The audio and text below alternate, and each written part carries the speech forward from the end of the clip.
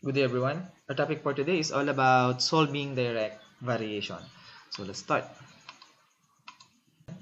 Now we're done sa concept ng direct variation. Kung gusto mong balikan, ilalagay ko yung link dun sa description ng video na to. Let's have the solution for number 1. Here's the question. If m varies directly as n and m is equal to 10 when n is equal to 5, find m when n is equal to 7. So, meron tayong dalawang methods na gagamitin pag-solve ng direct variation.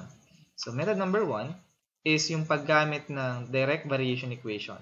So, una, m varies directly as n, it follows that m is equal to k times n.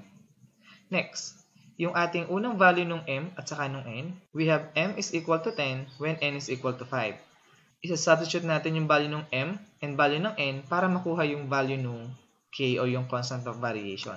So we have 10 is equal to k times 5. Divide both side by 5. We get k is equal to 2. Now, ito na yung ating constant of variation. Ang gagawin natin, isa-substitute natin yung value ng k dun sa ating direct variation equation. So we have m is equal to 2 times n or 2n. Now, to solve for m, ang gagawin natin dito, find m when n is equal to 7.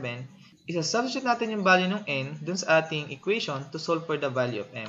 So we have m is equal to 2 times 7, or simply 2 times 7 is equal to 14. And we're done. Now, yung second method natin, hindi na natin kukuhanin yung constant of variation. So let's start. Method number 2. Suppose meron tayong dalawang values for m and n. We have m1 and m2 and n1, n2. Next, solve na agad natin yung value ng k o yung constant of variation. So, dun sa unang equation, divide natin both side by n sub 1. So, we get m sub 1 all over n sub 1 is equal to k.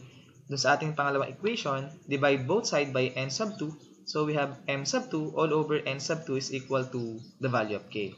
Now, since pareha silang equal sa k, it follows that m1 over n1 is equal to m2 over n2.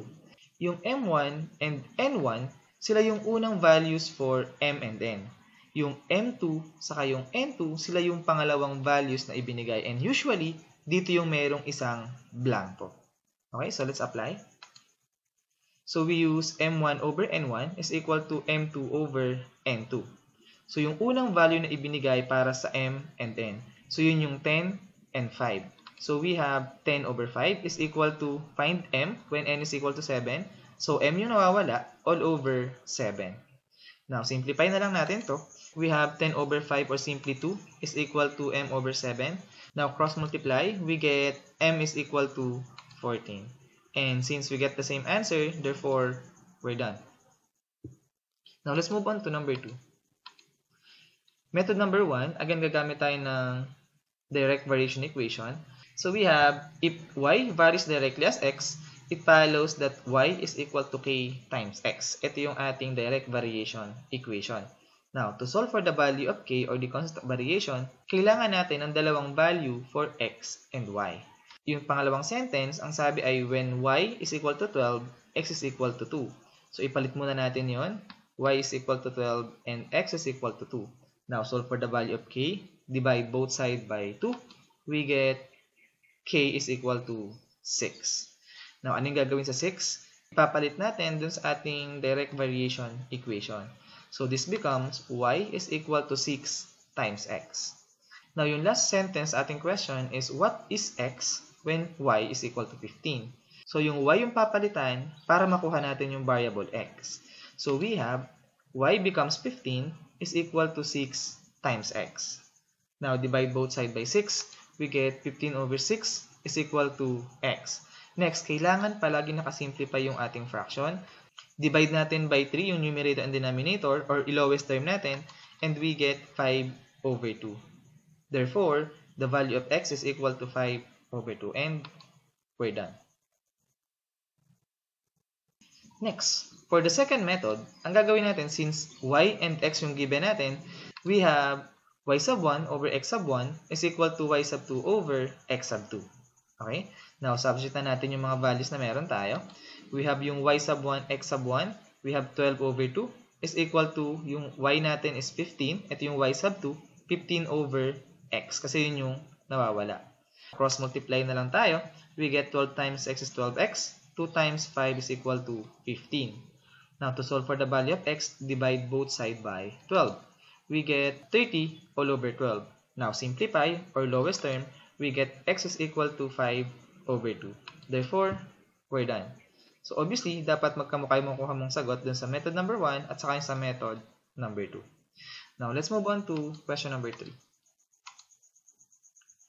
If y varies directly as the square of x, when y is equal to 100, x is equal to 2.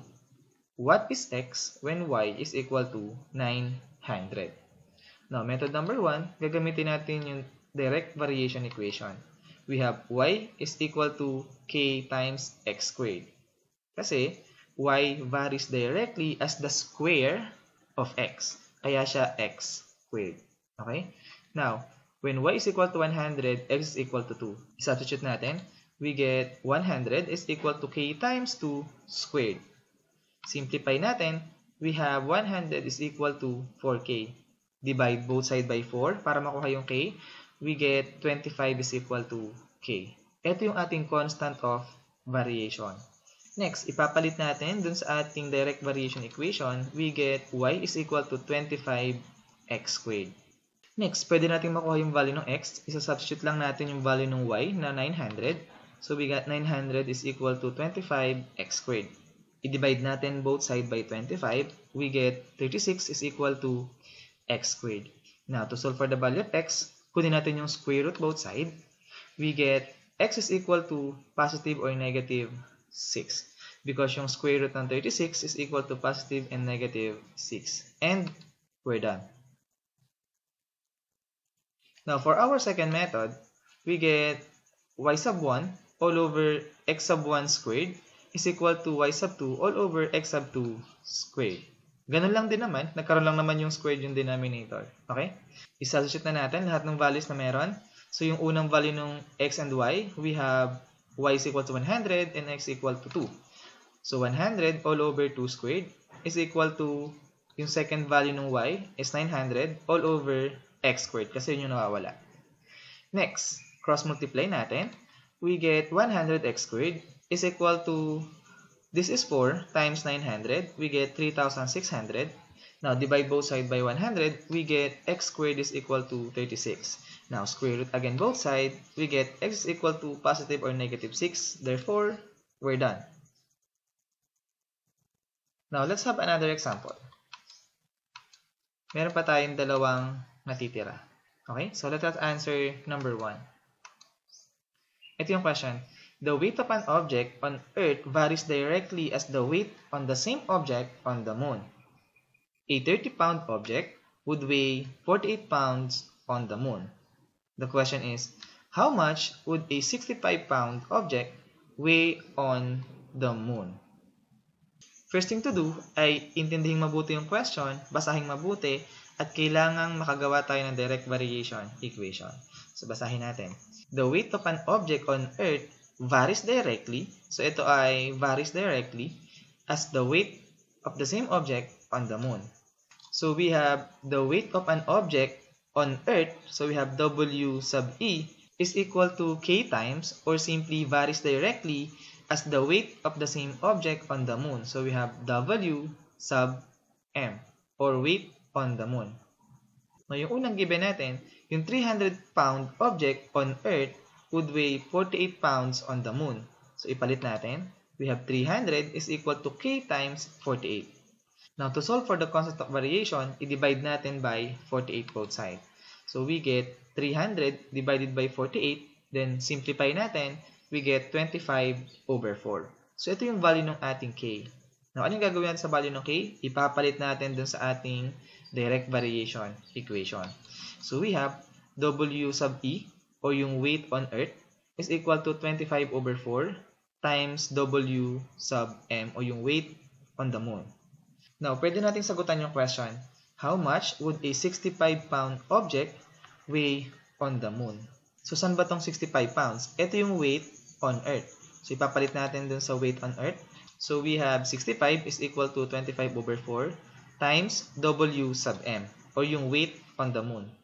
Next, cross-multiply natin. Ito ay 65 over 1. So cross-multiply natin, we get 65 times 4 or simply 260 is equal to 25 times W sub M.